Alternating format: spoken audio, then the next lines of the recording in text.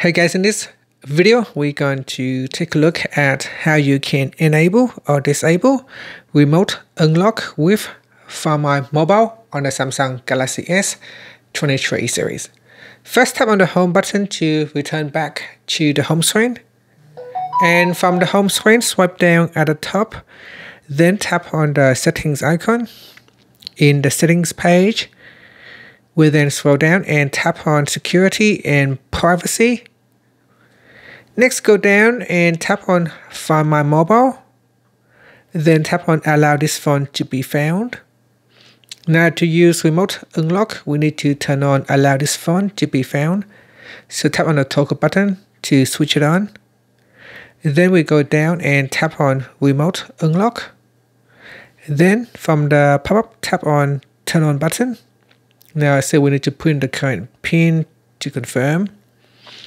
And that's it.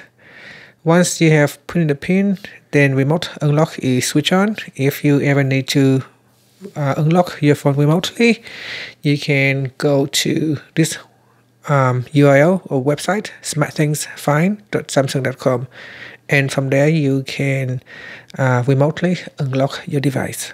And that's it. Finally, you can tap on the home button to go back to the home screen. Thank you for watching this video. Please subscribe to my channel for more videos.